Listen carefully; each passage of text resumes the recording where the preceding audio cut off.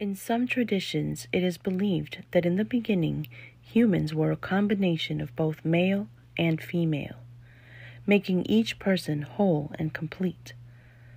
But wanting to weaken humans, the god Zeus decided to cut each in two.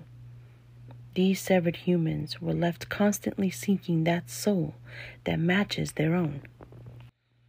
It is said that when a person meets a soul like their own, they have met their twin flame, their soulmate, their divine counterpart, because something magical happens. The two are joined together by love, by a sense of belonging. There is a strong magnetic pull and desire that ignites their biggest fears. This is something that cannot be explained, only felt. The vibrational pull to be loved, wanted, and desired only by that soul that matches their own.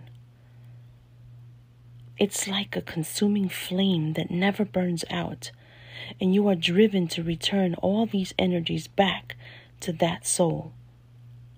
It's a pull to be greater than ourselves. And to that soul, I say to you, my journey has been one of learning how to see, sometimes for the first time, and others with greater clarity. You see, I already know you, and you know me too. Like birds to a feather, the process will bring us together. This will not be love at first sight. It will be love at first hearing. You will know me by my spirit. You see, we were not made to complete, but rather complement each other in our purposes. So we will not meet at the shore or at the surface, but rather in the deep, in the places where most people have never been able to reach, because it is there that the fullness of our potential is being realized.